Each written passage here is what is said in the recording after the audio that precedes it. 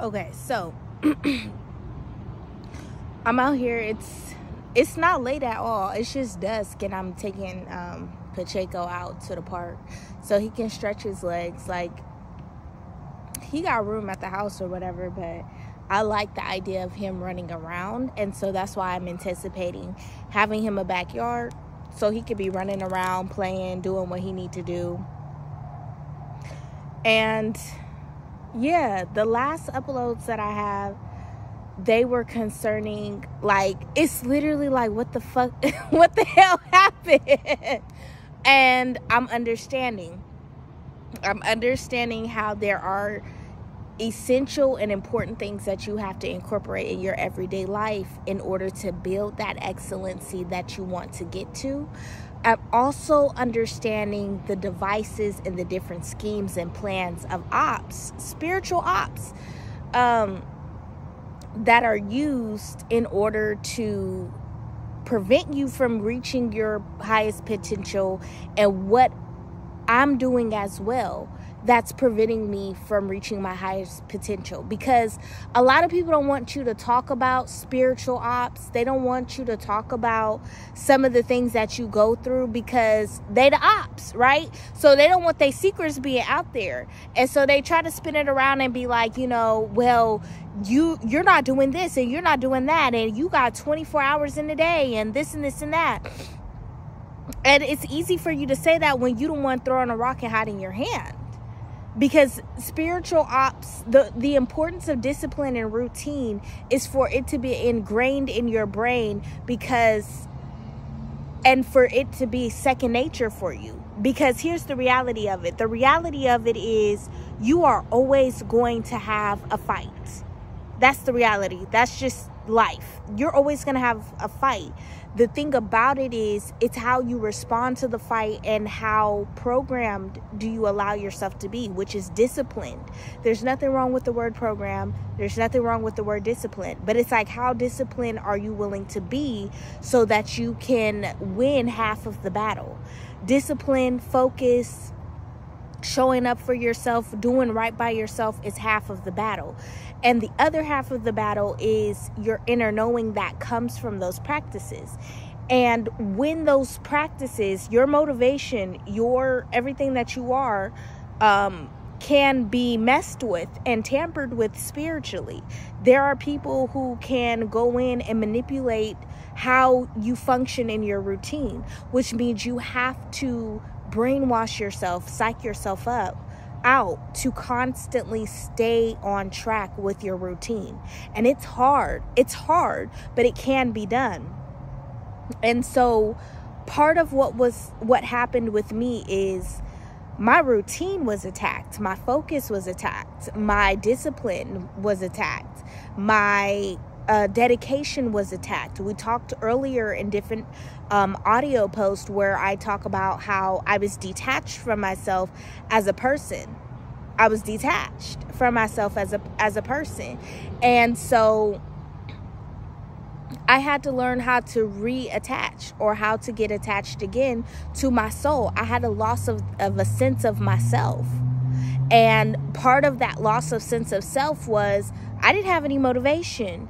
Before I even knew about anything about the metaphysical or anything, I had a prosperity goal. And I don't think there's anything wrong with having a prosperity goal, because if you have as much interference that I've had, then the truth is you need some sort of goal or something that's going to drive you to obsession to obtain it. And obsession is not bad.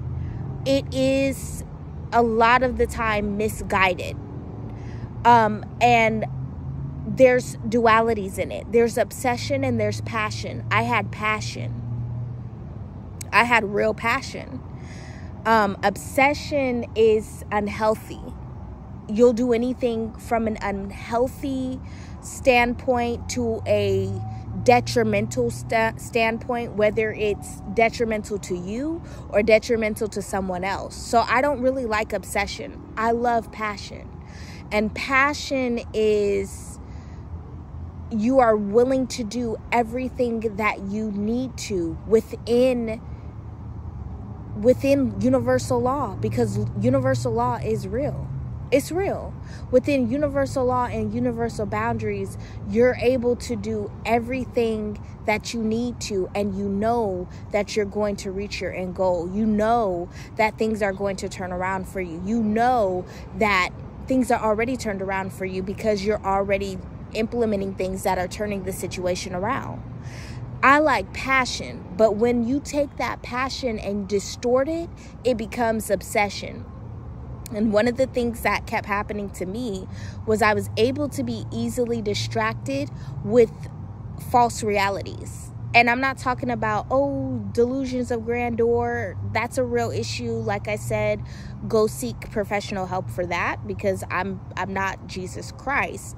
But even though he dwells within me, I'm not Jesus Christ, and I don't want to be Jesus Christ either, because he died, and he died for a group of people that ain't what he died for. And so sad situation with that, but I'm glad that he did it for a greater cause, even though it was something that he didn't want to do, but he did it anyways. He could have gotten himself out of it. So, but I don't want to be the martyr archetype, and I've been living in an archetype of a martyr for a long time, and I want to have a heroine archetype, even if that means that I'm the villain in someone else's story. I'm okay with that, because at some point you have to be able to rescue yourself. You have to be able to pick yourself up and say, no, I want better for me, and this is how I am going to go about obtaining better for me. And this is basically my journey for doing better for me and having better for me. And there's been a lot of things and obstacles and people, places, things that have been in place to make sure that does not happen. But that's not any of my business or any of my concern. Here's why. Before I knew about all of these things that were going on, spiritually, metaphysically, whatever, I was still passionate about reaching a certain abundance and financial goal. And a lot of the things that were being done towards me behind the scenes, specifically from people in my family, metaphysically, and now I'm coming to realize in the material as well, like literal crimes. What I've come to find out is, okay, before any of that information even came to me, before I came into the knowledge that people could manipulate energy and do things and make certain outcomes happen, I was still getting the job done. Okay, I was still pushing forward. In fact, I was terrifying and freaking them out because they were doing all of these things that they believed in, and I was completely oblivious to it and was completely working against it because my willpower. And so they had to do some things to make me disconnect from willpower, to make me spiritually bewildered, spiritually just not here, just void, just in a void, like swimming in a void, like literally just out here. And so lack of passion, lack of desire, lack of all of these things that are not bad, lack of wants, lack of vision for your soul purpose. All of those things were tampered with to kind of just have me on this hamster wheel of life. Just, I'm stuck in this thing. I'm doing this. I'm doing that. There's no other possibility. There's no other hope. That's not true. That's not true. And then when you're still going and you're still keeping up with what it is that you're supposed to be doing, but you're completely unplugged from who you are as a person, the God and the universe and the angels and the spirit guides and whatever else you believe in that helps you get through the day, baby, all of that will conspire with you, not against you.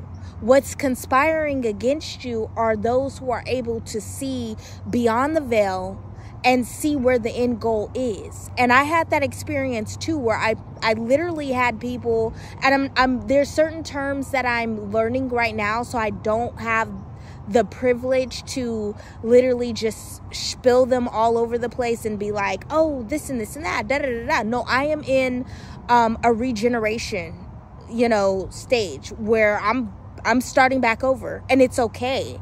It's okay, because the end goal was to have me no longer here anymore on earth walking around, let alone walking around and being competent in my right mind.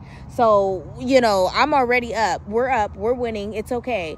Things are not, it's not like how it could have been. It could have been a whole nother way.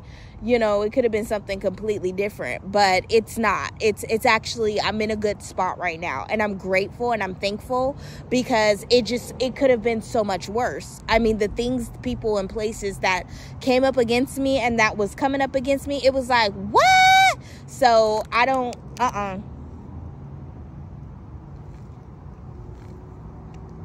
It's like, I'm okay. We're okay. You're okay. Yeah, we're okay. So it was a real experience. But just kind of going through things now that I know, okay, this is kind of what has been going on and how things have been going down.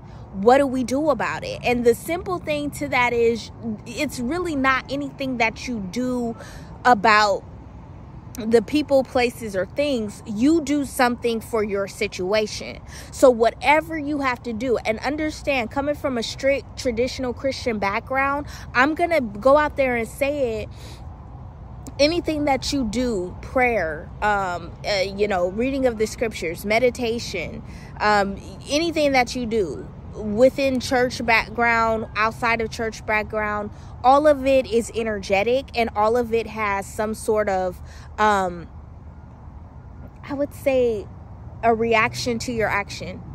Yeah.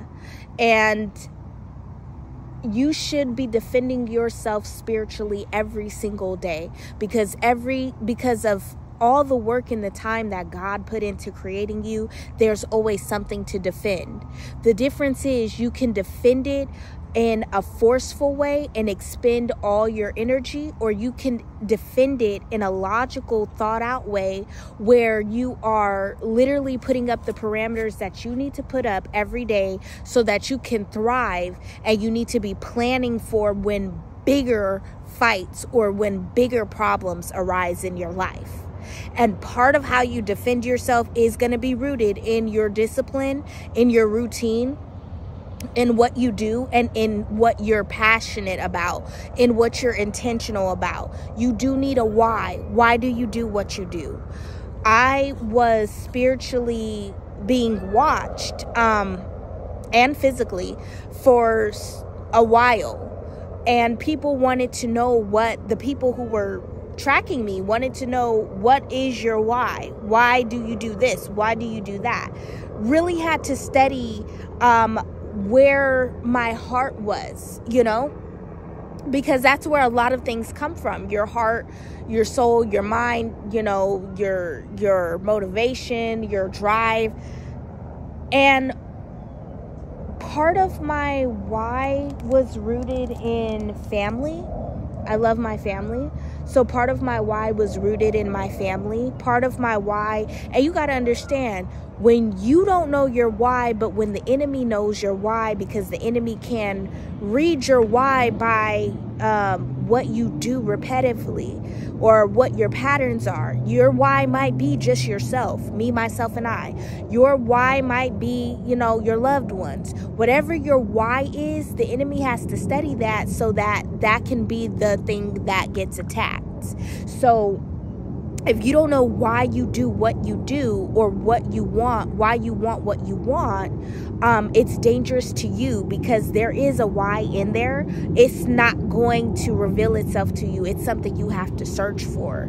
That's why it's called soul searching. So with that being said, looks like my dog is searching for a reason why he can't play with that other dog. I don't know, but I don't want to hog up the park. Like, I do let my dog be playing with other dogs, but sometimes other dogs don't be playing fair. So it'd be like, what's going on? But my why, my intention, was attacked. It was demonized. It was told that you shouldn't even have a why. You shouldn't even have an intention. And when you start acting and operating like that, that's when you become like a spiritual zombie. And I don't have time for nothing like that. So bye for now.